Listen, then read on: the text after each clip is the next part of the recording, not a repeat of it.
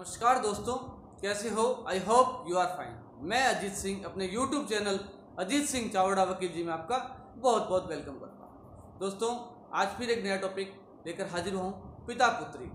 दोस्तों, वीडियो शुरू करने से पहले आपको बता दूँ, अगर आप चैनल पर नए हैं तो नीचे सब्सक्राइब बटन दिया उसको प्रेस कर दीजिए और पास में एक बेल आइकन उसको दबा दीजिए। दोस्तों, आप अपना वैल्यूबल टाइम मेरे वीडियो को देखने में देते हो, इसके लिए मैनी थैंक्स।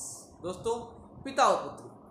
दोस्तों, पुत्री पिता के लिए एक राजकुमारी होती है और जैसे ही वो घर में कदम रखती है, घर में से मेरा मतलब है संसार में आती है, तो पिता की खुशियाँ बढ़ जाती है और पिता उसका पालन पोषण अच्छी तरह से करता है। लेकिन जैसे ही पुत्री बड़ी होने लगती है तो पिता और पुत्री में एक गैप बन जाता है और पुत्री अपने पिता से शर्म करती है और थोड़ी सी उसे झिझक रहती है और जो बातें उसे बतानी चाहिए वो पिता से वो नहीं बता पाती, क्योंकि एक एज के बाद उसको लगता है कि पिता से ये बात कहनी चाहिए या नहीं, और पुत्री वो बातें अपने पिता से शेयर नहीं कर पाती और पिता भी ये सोचकर कि भाई अब तो बड़ी हो रही है इसलिए उसके ऊपर ही छोड़ देता है। दोस्तों, जैसे पुत्र घर में होता है, पिता उससे बातें करता है, उसके साथ हर बात शेयर करता है, वैसे ही पिता को चाहिए कि पुत्री से भी वो सारी बातें शेयर करे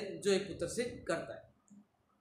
पिता के मन में ये बात आ जाती है कि ये तो पराई है और कुछ दिनों बाद इसकी शादी कर दी जाएगी और उसके बाद ये अपने घर चली जाएगी, और उनका सोचना भी वाजिब है। लेकिन मैं इस वीडियो के माध्यम से उन तमाम पिताओं को बताना चाहता हूँ कि जिनके घर में पुत्रियाँ हैं कि वो अपनी पुत्री से बातें करें, उनके साथ हर वो बात शेयर करें जो एक पुत्र के साथ करता है। कानून भी पुत्र और पुत्री में कोई भेदभाव नहीं करता है, तो फिर हम कौन होते हैं उनके बीच में ये भेदभाव करने वाले।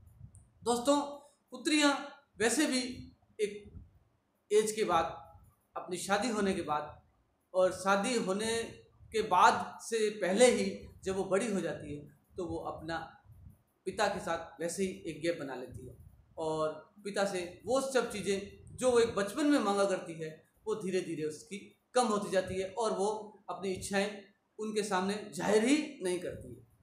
और आफ्टर मैरिज तो बिल्कुल भी नहीं। आफ्टर मैरिज उनसे ये पूछा जाए कि आपको क्या चाहिए तो वो कहते हैं कुछ नहीं चाहिए, और अगर कुछ चीज़ ले भी जाए तो वो यही कहती है इसकी क्या ज़रूरत है। दोस्तों, पिता को पुत्री के साथ वैसा ही बिहेव करना चाहिए जैसा एक पुत्र के साथ करता है। दोस्तों, जब हमारे घर में पुत्र होता है और उसकी शादी कर दी जाती है तो सारी जिम्मेदारियां उसकी उठाने के लिए पिता तैयार रहता है, तो फिर पुत्री की शादी के बाद उसकी जिम्मेदारी उठाने के लिए उसे ये क्यों सोचना पड़ता है कि वो तो अब पराया घर हो चुकी है। दोस्तों, जैसे वो पुत्र है वैसे ही वो पुत्री है। संसार में आते समय उसे ये थोड़ी पता है कि वो पुत्री बनकर आई है या पुत्र बनकर।